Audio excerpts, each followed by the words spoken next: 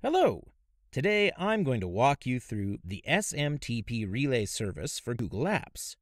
So the first thing you want to do is make sure that you're logged into your Google admin console, and you should be looking at something like this.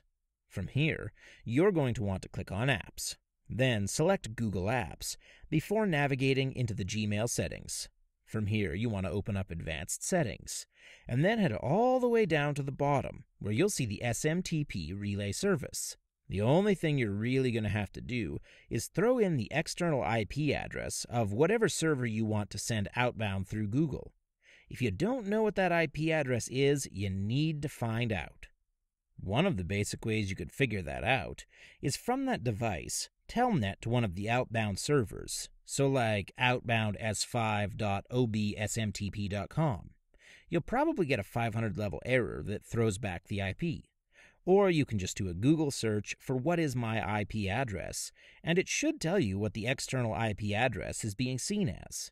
So just throw that in here and then select whether or not you want to use TLS encryption. Now the configuration on the server side is a little bit more complicated. I believe you can use port 25, and we can validate that by jumping down here. Let's go for something super simple like postfix. It is port 25, and what you're going to do is configure your device using any of these, and any other server would also work. Google just provides instructions for each of these because they're relatively common.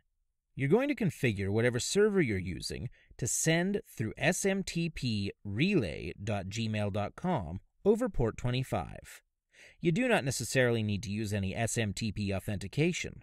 All you're doing here is authorizing that IP address to send through here. And that's basically it. Hopefully you found this helpful.